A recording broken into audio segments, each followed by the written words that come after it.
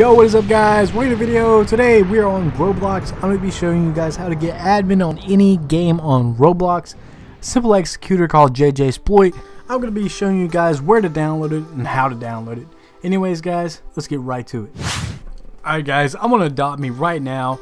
It's called JJsploit. It's very easy to get. First, you're going to go over to wearedevs.net. I'm pulling it over on my screen because, you know, I got that dual monitor setup, you know what I'm saying.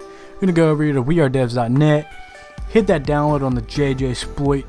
Very easy to get to. You can always hit on exploits or whatever. It's going to be on the main page. Scroll down to JJsploit. Hit that download button, then hit download right there. I already have it downloaded. I'm not going to do it. There's nothing you have to go through. You just press download and go download straight to your computer. Make sure not to have a virus protection on it or it'll pretty much cancel it out. Then you're going to pull up JJsploit and hit attach. Alright guys, you're going to hit that attach class. You're going to hit OK. I'm going to put in a script called reviz admin script. You can either look it up or it'll be in the description. I won't have any ads or anything. You can go straight to it. It's going to be a paste bin file, so it'll be easy for you guys to download. Anyways, I'm going to be showing you guys what it does and literally how to put it in. Alright, so you're going to pull up that JJsploit, paste this whole thing and hit execute. It's very simple, very quick thing to do. Hit play, do whatever. As soon as you hit that execute, this should pop up. And literally you got admin. The only thing you can't really do is teleport people to you, but you can teleport to whoever you want. As I said, it works any game. This game's a little buggy with the teleporting.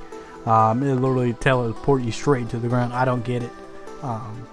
But after you load up everything, you're going to have to actually do the script again, or just wait until you get through all your tutorial stuff or whatnot.